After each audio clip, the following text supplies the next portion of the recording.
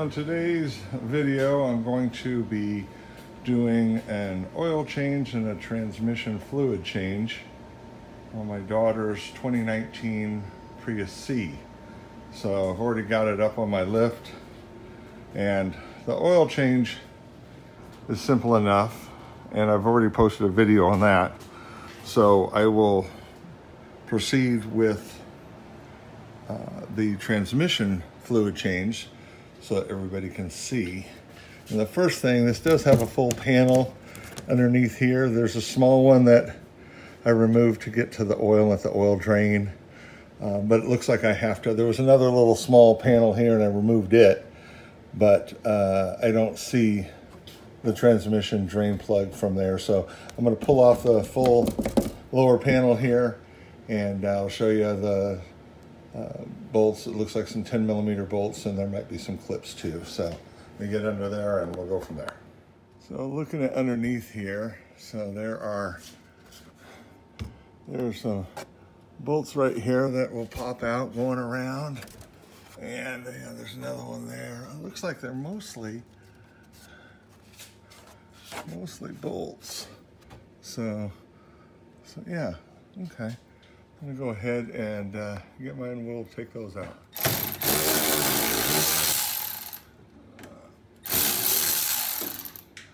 Start getting all these boogers out.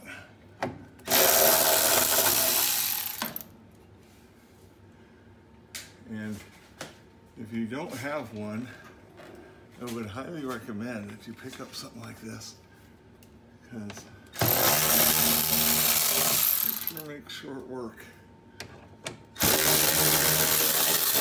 of all these bolts.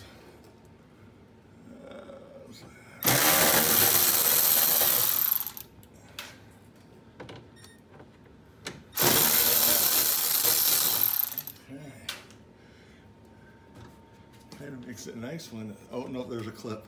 I spoke too soon. Okay. Looks like 2 clips.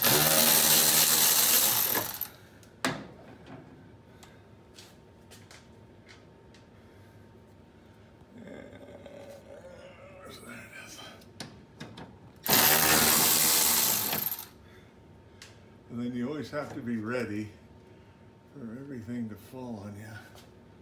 Oh, there's nothing right there. From dirt and debris that builds up. So, got the cover off, and now it exposes the entire transmission. And here is the drain plug, and then over on the back side, right back up here, right up there, is the fill plug. So, one key tip, always loosen the fill plug first, because if you drain out the fluid and you can't get the fill plug in or out so that you can refill it, then you can't go anywhere because you can't get your transmission fluid back in. So always loosen that first, then drain, and then fill. So, all right, well, now we're in business. So, to the point now, here's our fill plug. So I want to crack that, and just to make sure.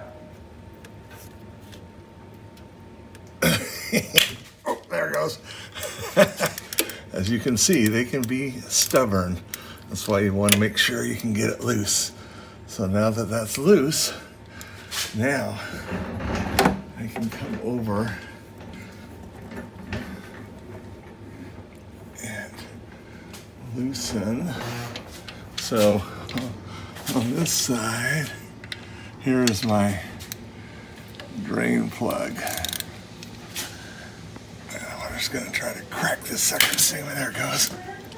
Okay. So. There he is. Okay, there we. Oh, good. It didn't go like. Okay. Now we'll just let that drain, and we'll go from there. All right. All the fluid's drained out, and I just put the drain plug back on. You want to make sure when you're doing this that you don't over tighten it. This is an aluminum casing and you can strip that out easily, so don't over tighten it. Just want to make sure I wipe everything off. There we go. So now I'm going to lower the car down and I'll get my tube set up to fill it up. Okay, so here's my tube. I just dropped this down from above.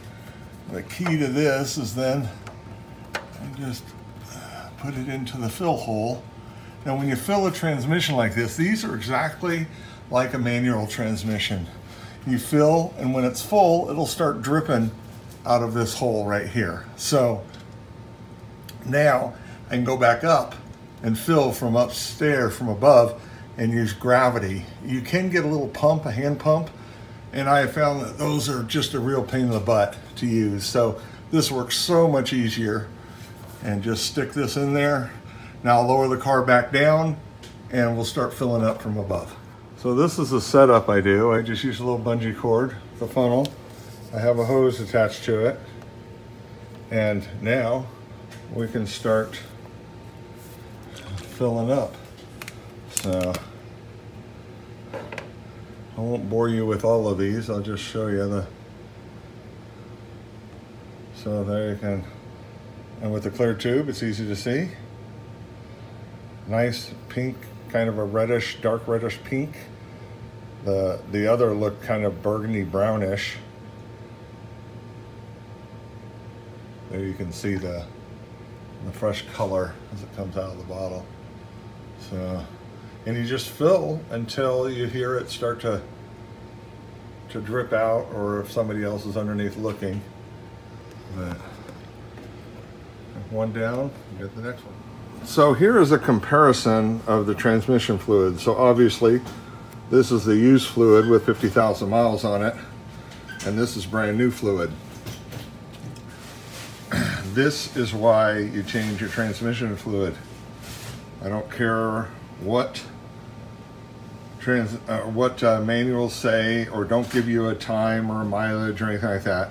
Always change your transmission fluid, people, on a regular basis. This will make your transmission last a lot longer, and fluid is a lot cheaper than a transmission. So keep your performance up, keep it clean, and the detergent packages then are constantly new. So like I said, this is 50,000 miles. A lot of Toyota Master Techs recommend 50 to 60,000 miles on transmissions or less. My manuals I do every 30,000, and it won't hurt you. These are eCVTs on the hybrids, and it won't hurt to change them even at 30 if you so wish. So, but that's a pretty obvious just difference. So if you see up there, right where the hose goes in, it's overflowing now and it's dripping down. That's when you know it's full. So we're gonna pull this out. We'll probably get a little more drippage here. The hose not in the way. You just want to make sure that the car's level when you do this. Car's got to be level. So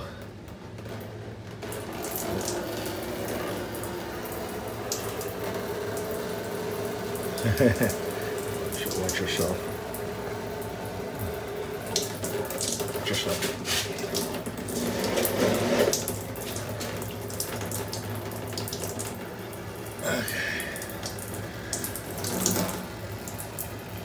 Okay, so we've got it buttoned up on the bottom side. The fill plug is back in. So now we'll pull this out. And there we go. And what I do is I just leave this curled into itself just like that. And then I just hang it with the bungee strap that I use right in my garage, and it's ready to go for the next time. So here's our cover off. And that's all we have to do now. So we did change the engine oil. I said I didn't show that too much today because I've done a video on it on this car. But today was the main thing, was doing the transmission fluid, and we've got that all changed out. And so now we just have to put back our undercover. And as I showed you before, it was mostly 10mm bolts and a couple of clips. So we'll slap that on there and this job will be done.